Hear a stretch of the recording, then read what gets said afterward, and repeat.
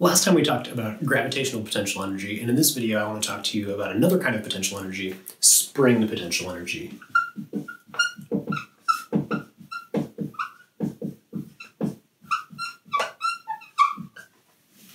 So if we have a spring, so we know that if we have a spring, this is like a wall that the spring is attached to, that spring can be compressed or stretched, and the force it takes, or the force that spring exerts on us, I should say rather, is minus k delta x. For the minus sign here is just saying that it opposes the direction we push on it. So if I push on it to the left, meaning that it becomes shorter, right? So delta x is some negative amount, then the force of the spring on me is negative times a negative is a positive. The spring exerts a force to the right. So the spring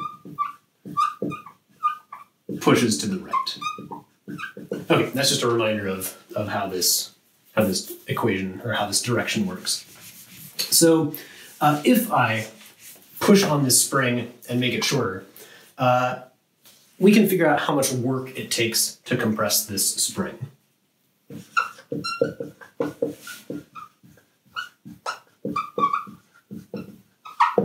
So if we think about splitting up this compression into a bunch of little pieces, if I start with the spring and I push it a little bit, well, that first little bit of work isn't very big because the force that the spring is exerting is really small because delta x is really small, right? This is really close to its equilibrium length, so that first little bit of a push isn't very much work. As I push more and more, though, the compression gets bigger and bigger, which means the force gets bigger and bigger, which means for each little bit more that I push it in, it takes more and more work to do that. So if we could draw some graphs to convince you of why this is, but I think the easiest way to understand it is just to think about it in terms of an average force. So if I start with this here at the equilibrium length and I compress it some distance, delta x, some of the time my force is 0, some of the time my force is this maximum, most of the rest of the time my force is in between those two. And so we can kind of say, well, what if we use the average force to figure out what the work is, right? So our work for our definition of work is our force times our distance, and everything's happening just in one direction here, so we're not going to worry about cosine theta. Everything is happening in a straight line. So if we use like the average force here,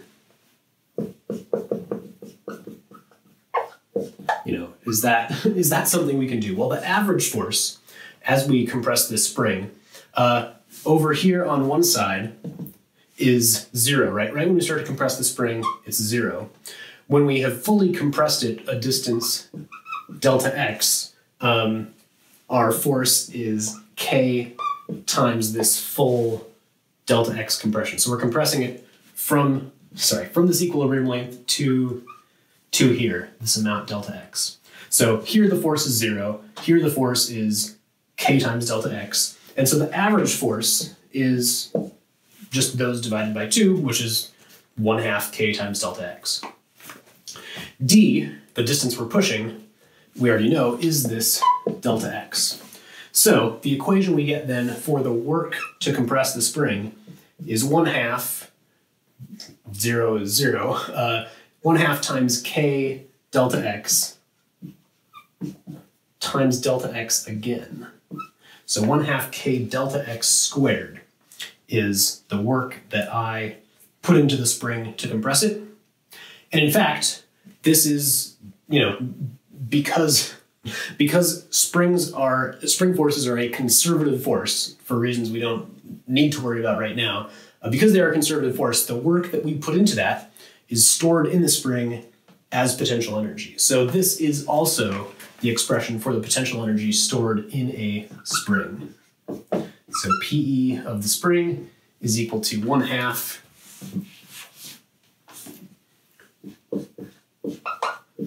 k delta x squared. Now this is the work that we did on the spring. The work done by the spring is the opposite of this. So WS, this is the work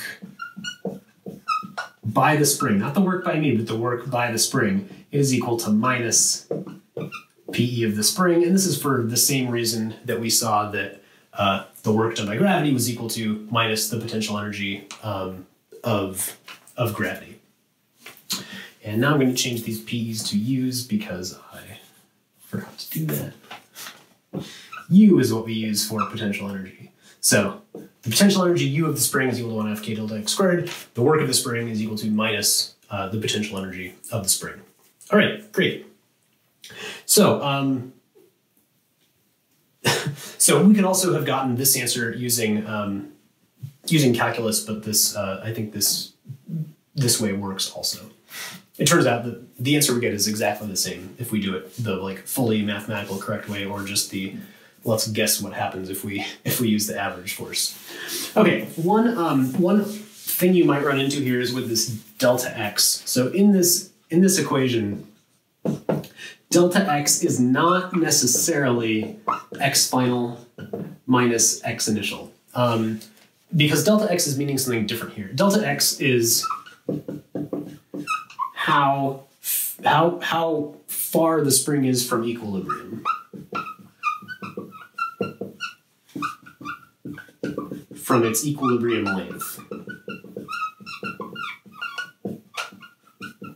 In other words, if I start out with a spring that, let's say my spring has an equilibrium length of 20 centimeters, and in a problem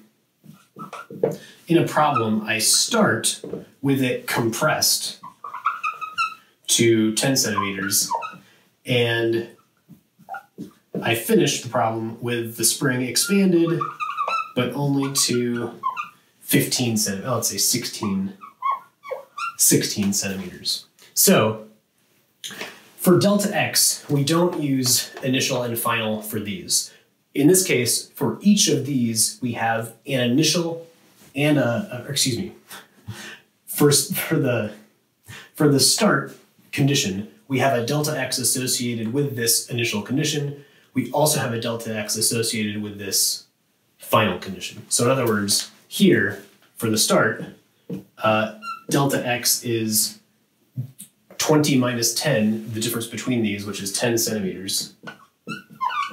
And for the finish, delta x is how far is this from equilibrium? That is 4 centimeters. So we actually have like a delta x initial and delta x final that go into this equation because we can have a potential energy that's different at the beginning and at the end. So this is kind of an odd use of delta x. This is not the same as in kinematics, and this is something that trips people up, so I figured I would address that now. All right. Let's erase some of this. So we have the potential energy stored in a spring. We have the work done by the spring. Why is this useful, or how does this fit into what we have been doing? Well, if we know, if we have a spring that does work on an object to speed it up or to slow it down, and we know what's going on with this work, we can use the work energy theorem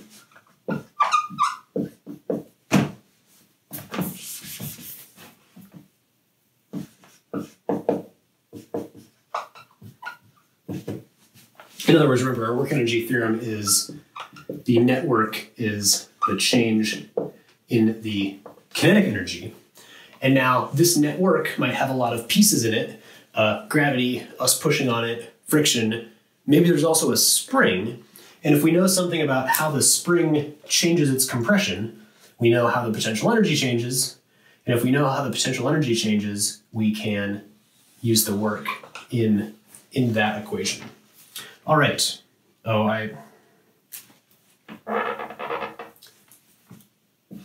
there's supposed to be a delta here. This is the minus the change in the potential energy. Hopefully I'll remember to address that. All right. Great. So let's do a a really quick example of this. So let's say we have a spring that starts out compressed, and it's compressed and up against a ball, right? So we start spring compressed. Here's the ball, and so this is our initial state. Our final state has the spring expanded and the ball now moving with some velocity, right? So if the spring is at its, we're not going to use numbers, we're just going to keep this example conceptual. Here, we have some potential energy stored in the spring. US is greater than 0.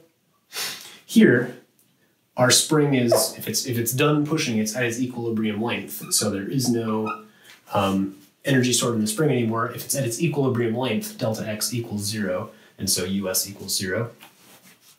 Here, the ball's kinetic energy is equal to 0. And here the ball is moving and it has some kinetic energy. So if we want to know how the kinetic energy of the ball changes, we just need to know the net work done on it.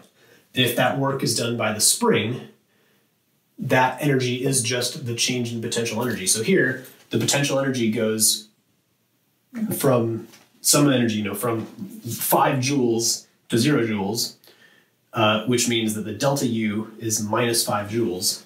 So the work done by the spring on the ball is plus 5 joules, which means the kinetic energy is plus 5 joules in the end. We'll do some more examples with numbers, but just conceptually, this is going to let us figure out how much energy springs put into things, or in some cases, how much energy springs take out of things.